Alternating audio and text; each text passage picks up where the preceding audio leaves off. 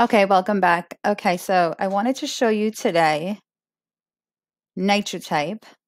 So we're all familiar with NitroType, but I want to log into the NitroType teacher's account and give you an inside look on what I see. So I'm going to click on the NitroType teachers. I'm going to sign in.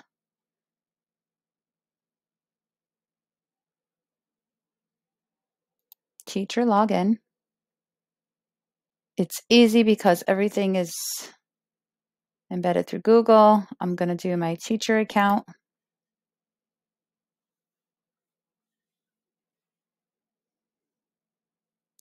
So my advice to all technology, keyboarding teachers, even any other subject area teachers, definitely get a teacher's account. It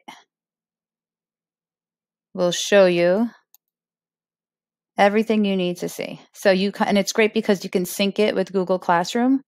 So that's exactly what I did. I teach all grades K to 12. So here's my computer class.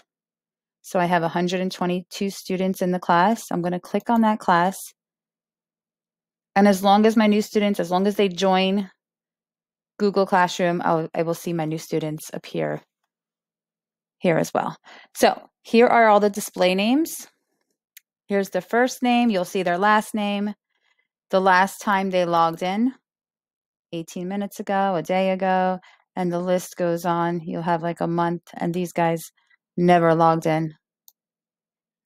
It's going to show you the total races, the play time, the average speed, and then sometimes I can just click on total races and I can figure out who the top students were consistently on this, like Tyler, Christopher, Devin. So these three, Xavier, another Christopher. So those students by races will appear here. You can also click on reports, and then you can just click on, the races within the last day, this week, and it will run a report for you. So that's a nice feature. There is a blog section. I've never been on this blog section, to be honest with you, so I can't speak much about it. How do I get back? And then my account. I just love it because it incorporates all your classes through Google Classroom. The roster's there, and then it tells you exactly the last time they were on, how many races, how long all this information. And that's pretty much it. That's and then of course you can have more than one class over here. I just keep everything together.